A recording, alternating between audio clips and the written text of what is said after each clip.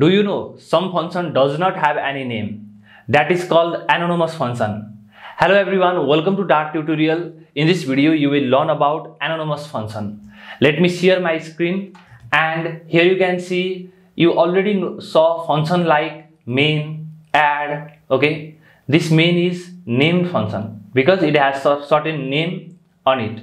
This is add function because it has certain name, that is add. This function has name main, but there are some function without name, that is called anonymous function.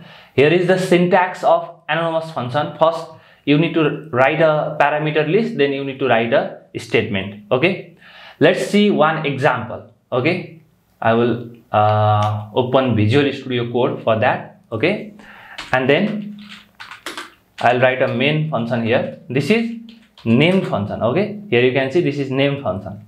Okay, let's go inside this one and let me create a list of string, and I will say fruits, and I will say one fruit is apple and another one is orange and another one is banana. You can write other fruits as well. Okay, now let's do for each loop. Okay, for each. For that I'll say for each. Okay, I'll say fruits dot for each. Okay, then here I will print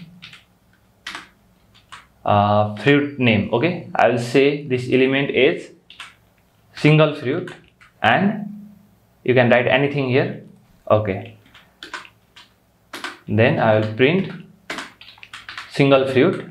Okay, and then at the end semicolon. Let me run the program.